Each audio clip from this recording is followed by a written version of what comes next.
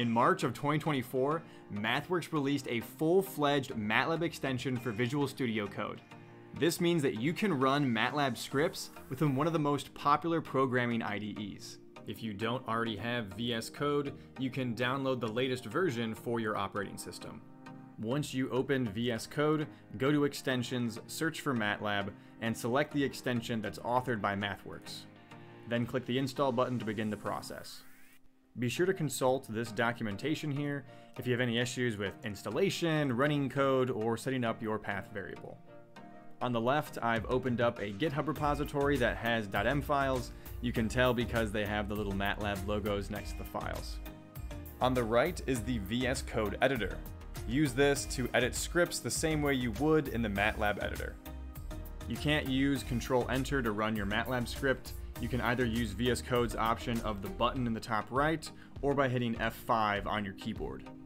If you get a pop-up like this, be sure to click Add to Path. Upon completion, we have the expected gradient descent MATLAB figure, and then we have the output displayed in what VS Code calls the terminal. Specifically, this is a MATLAB terminal, and you can treat this like the MATLAB command window. We no longer have the traditional MATLAB IDE workspace where all your variables are shown, so we recommend using the whos command to display all the variables that were generated and are currently kept in memory. When using VS Code, you can benefit from the GitHub CoPilot extension, which the MATLAB IDE doesn't have. This extension gives you the ability to provide a prompt to the Copilot, which it will use to generate code for you. Additionally, as you code, the Copilot will offer code completion that finishes the line you're working on. There are a few things to note about this extension. Number one, to run MATLAB Scripts and VS Code, you need to have MATLAB installed locally on your machine. Your MATLAB license will automatically be linked, and then you should be good to go. If you don't have MATLAB installed, then you can only do basic functionalities like opening and editing MATLAB scripts, but you can't run anything. Secondly, the MATLAB extension doesn't include every single feature of the MATLAB IDE. Notably, the debugger has not been integrated yet, but I hope MATLAB will roll this out in a future update to the extension. And fun fact, VS Code isn't the only IDE that you can now run MATLAB scripts in. You can now run your MATLAB code in Jupyter Notebooks, Sublime, Helix, and NeoVim.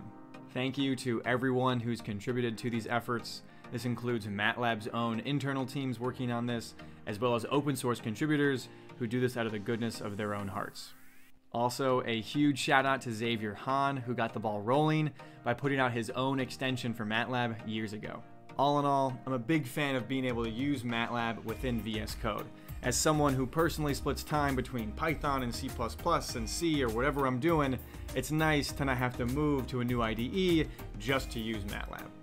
Also, I see this as the latest of MATLAB's modernization. We've now seen MathWorks release the MATLAB AI Chat Playground, MATLAB Online, and the new desktop with dark mode. These are keeping MATLAB feature-rich amidst the ever-changing and competitive programming landscape. I'm excited to see what's next. Be sure to subscribe for the latest. Thank you for watching and have a great day.